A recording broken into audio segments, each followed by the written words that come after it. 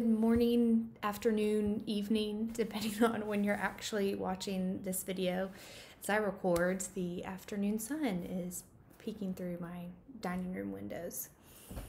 So I mentioned to Katie and to Mary how glad I am to be able to help you all in this time as we all seek to remain connected, to still have that sense of community even when we're apart. And I do feel the need to name, though, my own sadness in this, that a great part of why I enjoyed coming to Winston-Salem Friends and to speaking to you all is because I love being able to worship with you all. So it's a little strange recording this video and just seeing my own face staring back at me. Because I do miss being able to see your faces and to hear your beautiful voices and your encouraging words during open worship. So I hope you are all doing well, that you have all that you need during this time, and that you still are able to connect with one another. And I also warned Katie and Mary that Ava Gray might pop up and make an appearance during this video, but I quickly learned that Ava Gray doesn't like to just pop up and say hello and then wander off. She likes to be in the entirety of the video, so she is occupied at the moment. And I did make a deal with her that she can make her own separate video where she sings a song or of some sort, so depending on how that turns out, I may also send a video of that as well to Katie, so you all can see that.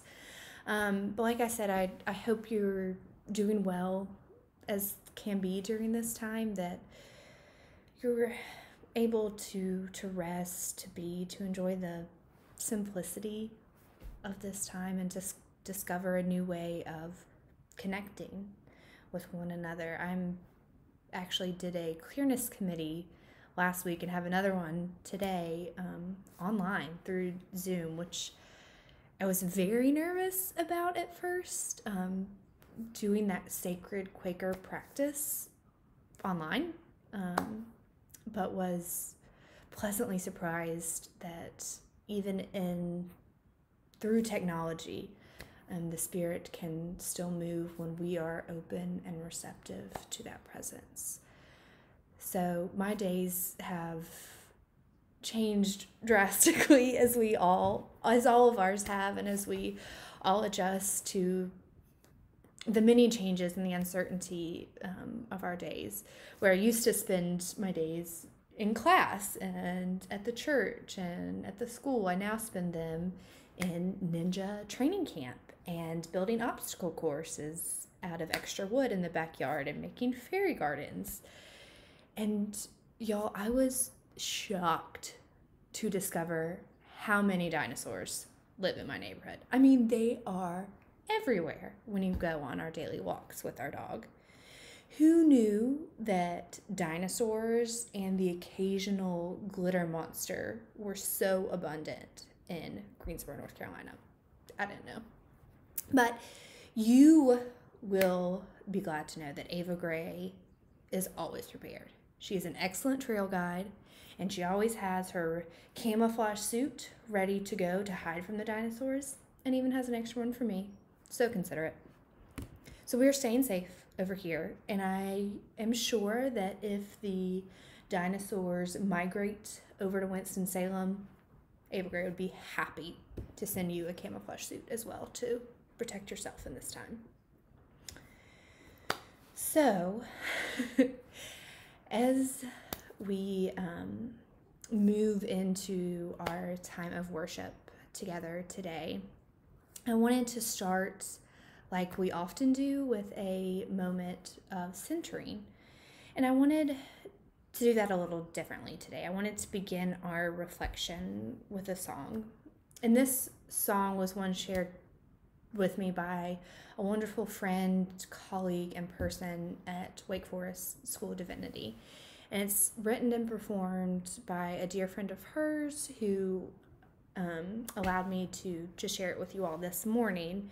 And it's inspired by the writings and the words of Julian of Norwich. So I invite us to pause, to listen to the words, and after the song ends, I'm going to allow us a few moments of quiet and reflection. And I'm also going to black out my camera so that you don't have to look at my face and that we can more adequately allow the Spirit to move us in the song and in the words and in the stillness.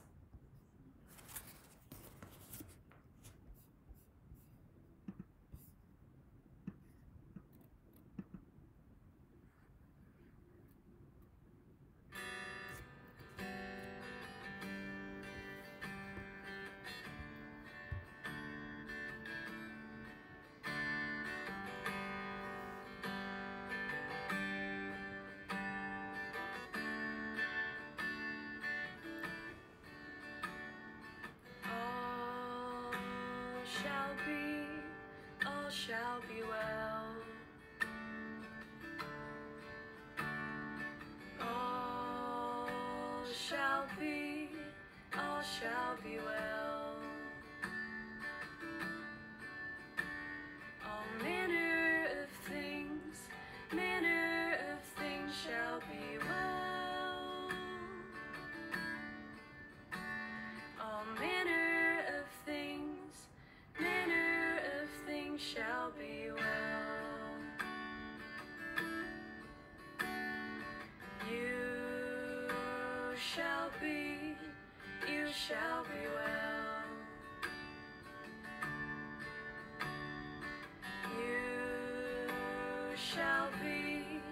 You shall be well. All manner of things shall be well. All manner of things shall be well. We shall be well.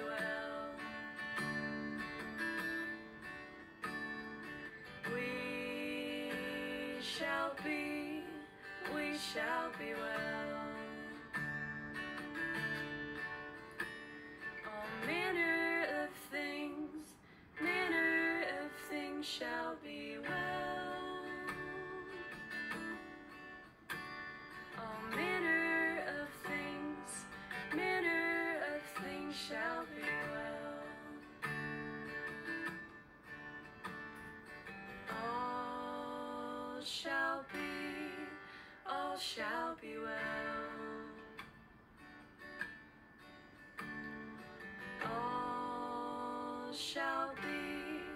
All shall be well. All manner of things shall be well. All manner of things shall be well.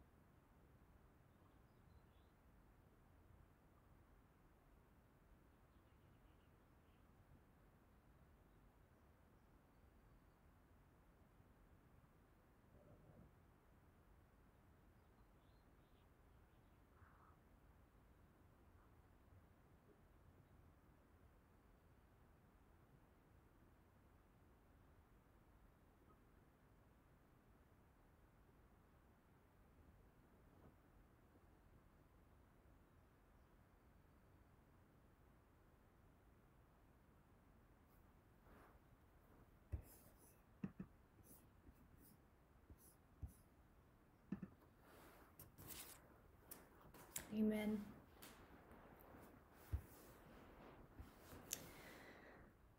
This Sunday is Palm Sunday. It's the start of our Holy Week. And it's the week we prepare to approach the cross, to approach Christ's horrific death by an oppressive system, and the reminder of God's presence in the midst of people, of God's continued presence in our everyday lives.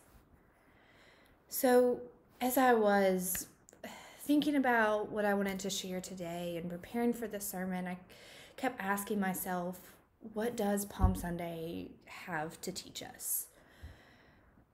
What does Christ's triumphant entrance into Jerusalem, a week before his arrest, his torture, and his death, have to tell us today?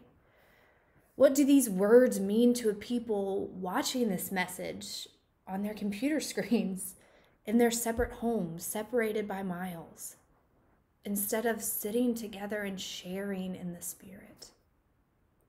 And I think that message of the cross is that very thing. It's that reminder that we are never alone. My sophomore year at NC State, I took an early American literature course. And at the time, I was purely a biology major. And so it was my one non-science, non-math course that semester. I loved that class. And until I had taken that class, I thought I hated English, to the chagrin of my high school English teachers and probably my mother. I thought I couldn't write a paper, I couldn't analyze a poem, I couldn't think critically about this passage. But I remember sitting in a cafe on campus that sunny spring day, and I remember reading this book in front of me. And 9 years later, I can't tell you what I was reading. I can't really tell you any of the authors that I read just off the top of my head or who my professor was, but I remember loving the class. And I remember that reading in particular because it talked about Quakers. And at 19, I was going, oh, hey, that's me. I'm a Quaker. And what it said was that Quakers were unique. Those early American Quakers, that no matter how far apart they were, how separated they were, that they remained connected, that their faith bound them together. That those early Quakers, they embodied that message of Easter, this message of Holy Week, of the cross, of the story of the resurrection. That we are not alone. Our scripture today comes from Psalm 118. And I debated for a long time whether I was going to read this in its entirety or do snippets. But I couldn't really decide what I wanted to leave out, so I'm going to share all of it with you all today. And my translation is in RSV if you would like to follow along. Psalm 118 states, "Oh, give thanks to the Lord, for he is good. His steadfast love endures forever. Let Israel say, his steadfast love endures forever. Let the house of Aaron say, his steadfast love endures forever. Let those who fear the Lord say, his steadfast love endures forever. Out of my distress, I called on the Lord. The Lord answered me and set me in a broad place. With the Lord on my side, I do not fear. What can mortals do to me? The Lord is on my side to help me. I shall look in triumph on those who hate me. It is better to take refuge in the Lord than to put confidence in mortals. It is better to take refuge in the Lord than to put confidence in princes. All nations surround me. In the name of the Lord, I cut them off. They surround me on every side. In the name of the Lord, I cut them off. They surround me like bees. They blazed like a fire of thorns. In the name of the Lord, I cut them off. I was pushed hard so that I was falling, but the Lord helped me. The Lord is my strength and my might. He has become my salvation. There are glad songs of victory in the tents of the righteous. The right hand of the Lord does valiantly. The right hand of the Lord is exalted. The right hand of the Lord does valiantly. I shall not die, but I shall live and recount the deeds of the Lord. The Lord has punished me severely, but he did not give me over to death. Open to me the gates of righteousness, that I may enter through them and give thanks to the Lord. This is the gate of the Lord. The righteous shall enter through it. I thank you that you have answered me and have become my salvation.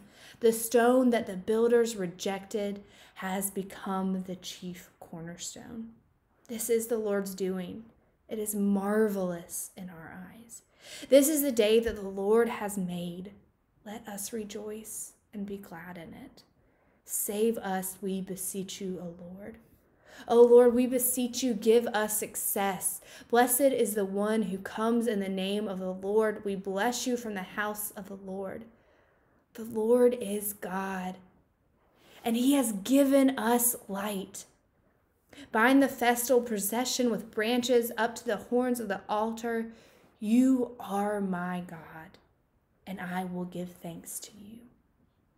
You are my God, I will extol you.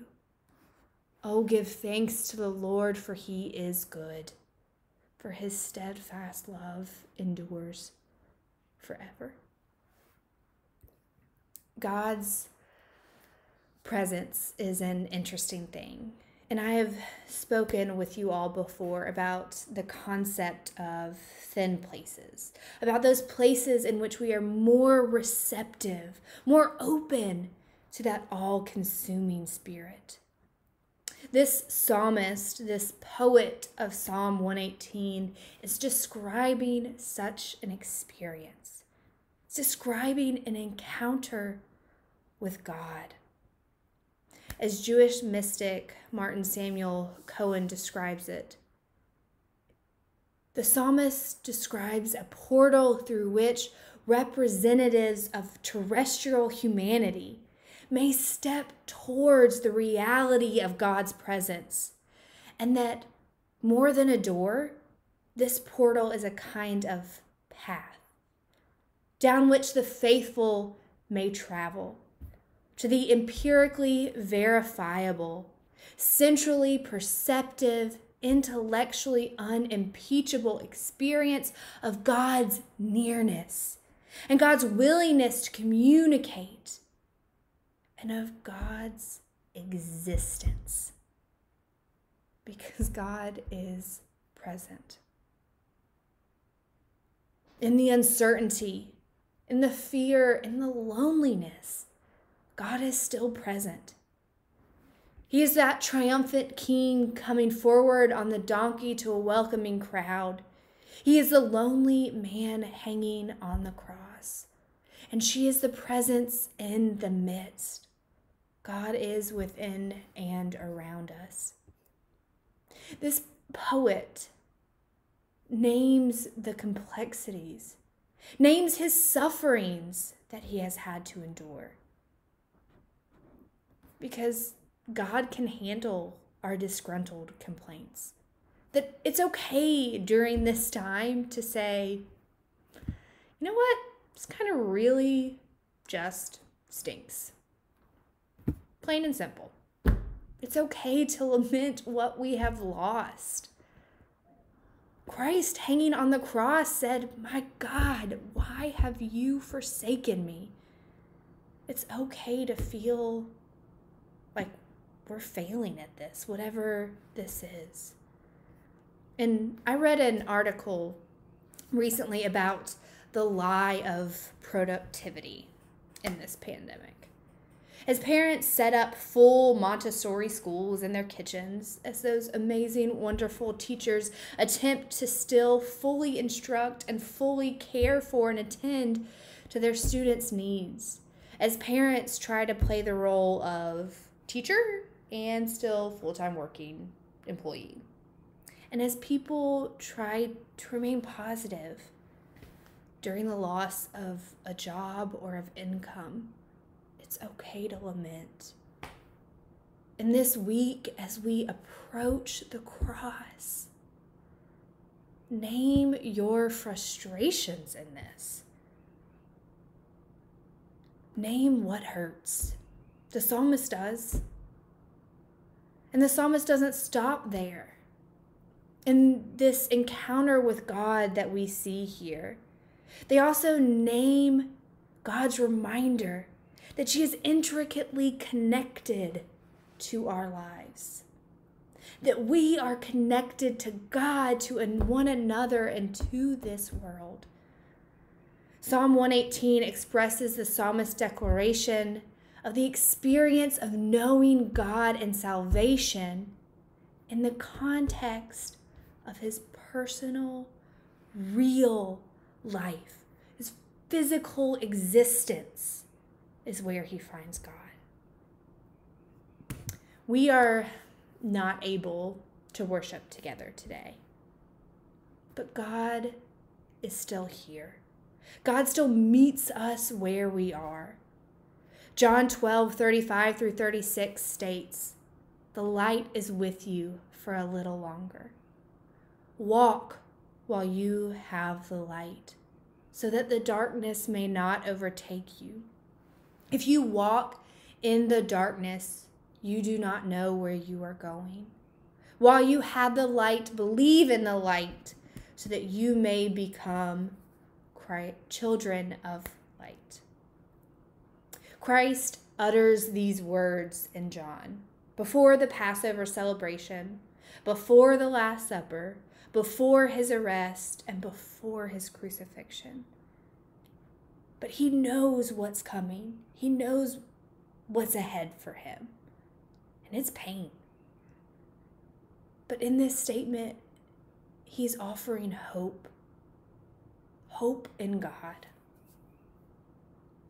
Light imagery that we see here in John is something as Quakers we are apt to use and to latch on to. And it's something of which I'm perpetually drawn to.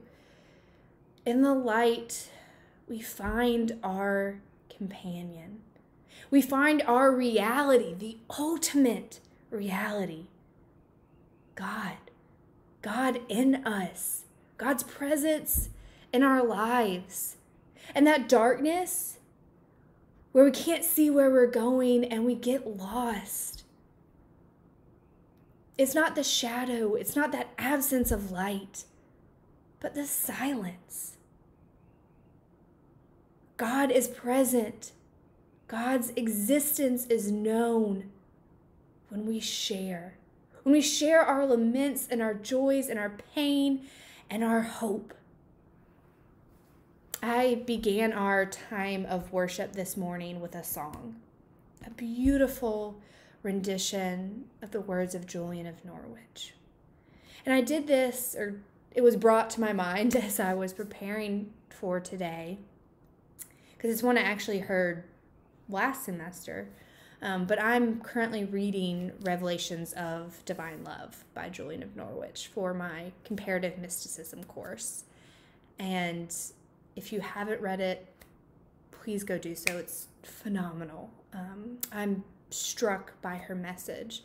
And her message that countered those dominant male voices of her time that preached this vengeful and judgmental God, where she was surrounded by images of hell. She preaches an optimistic theology in which God is nothing but goodness. She presents a God of pity, of love and mercy, not blame. She shows a God of maternal love that bursts humanity through Christ and continually cares for and feeds its child.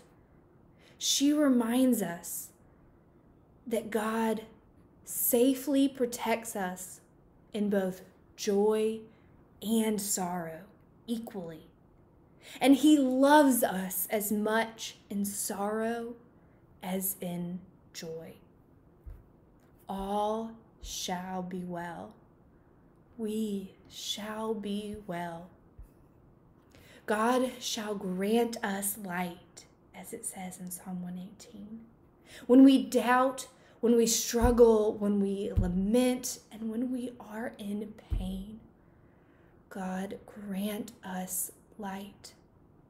Let us speak that light into existence. Provide us hope. Give us healing. Remind us that we are not alone. That you never remove your loving hands from your work.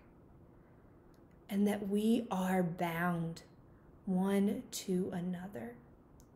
That though we may be far apart, it is your Spirit that connects us.